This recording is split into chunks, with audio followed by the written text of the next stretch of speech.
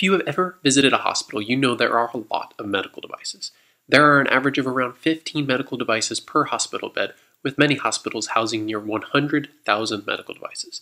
Have you ever wondered who takes care of all these medical devices?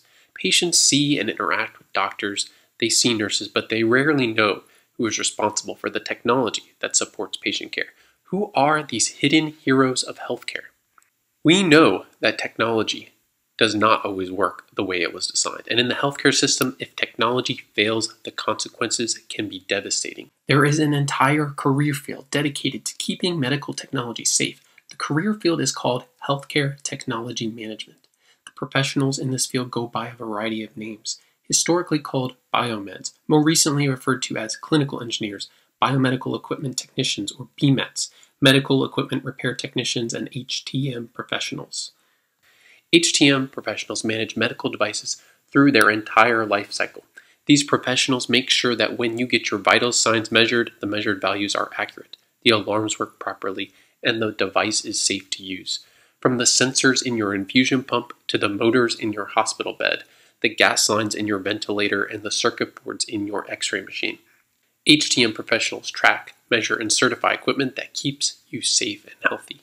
HTM professionals must have a variety of knowledge and skills to keep you safe, including communication and project management, electronic and testing and troubleshooting, mechanical repair and tool skills, understanding the function and purpose of medical equipment, repair and maintain computer, software, and hardware, understanding computer networking and security.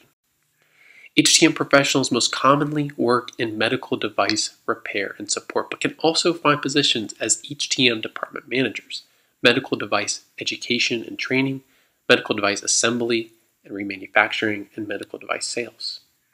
If you are considering a career in healthcare technology management, consider earning a technical certificate or degree at a local college in biomedical engineering technology or healthcare technology management. HTM, or Healthcare Technology Management, was created in part to eliminate some of the confusion between biomedical engineering degrees and biomedical engineering technology degrees. Most biomedical engineering programs are not intended to lead you into the HTM career field. In general, biomedical engineers focus on pharmaceutical development, medical device development, biological engineering, and laboratory skills.